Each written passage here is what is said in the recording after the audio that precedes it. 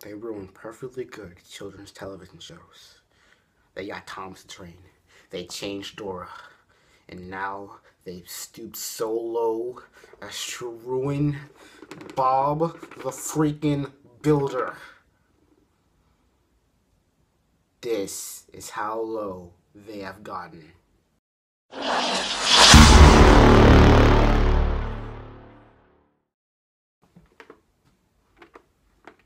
How? How do you ruin Bob the Builder? How? It's like impossible to ruin this thing. Okay, if you couldn't tell from the box cover, Bob the Builder, along with Thomas the Train, were stop motion animated. Now, I know stop motion animated take a very long time, but the result is beautiful. The Shaun the Sheep movie was all stop motion animated, and it's a glorious film. To see all your time and effort be put in something beautiful. I love stop motion animation. But now, just like Thomas, they've taken Bob, destroyed the stop motion animation, and made him computer animated. Now, at least with Thomas, they kept their original designs. Like, Thomas does now look different from his old self. But Bob, oh my god. Bob on that thing looks like a 45-year-old man.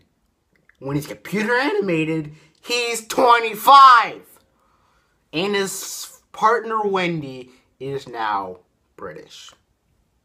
I have nothing against British people, but why? That is such an odd choice to do. And they got...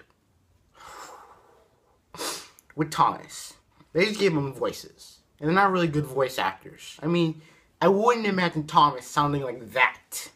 With Bob, they got different voice actors. And they changed the bulldozers.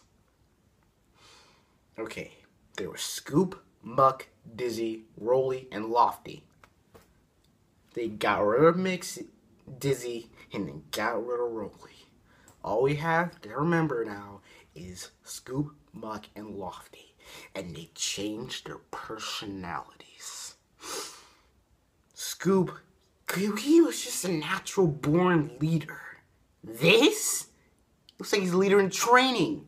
Like he's Robin, not a good Robin. Muck, she likes to get dirty. Not like that. Don't say like that. But the way she looks and the way her voice acts makes her sound like she's a tomboy. And she's not a tomboy. And my god. They got Lofty. Okay. Lofty. He was a coward. He was scared. You can relate to Lofty in some points in your life. Whenever time they say, can we build it? Yes, we can. He would say, yeah, I think so. Now, Lofty doesn't act like Lofty. He's not afraid of anything. And they changed the bulldozer's designs. Oh my god. They don't look the same. When they were stop motion animated, you can tell they were bulldozers. This looks like Baby Genius. And if you never saw Baby Genius, keep it that way. Because you will cringe on how stupid it is. I'm not being an overgrown fanboy. I'm just saying, why change something that was already good?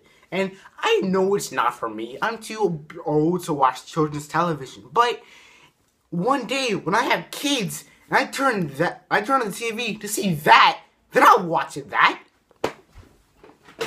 They're watching this, because this is the good stuff.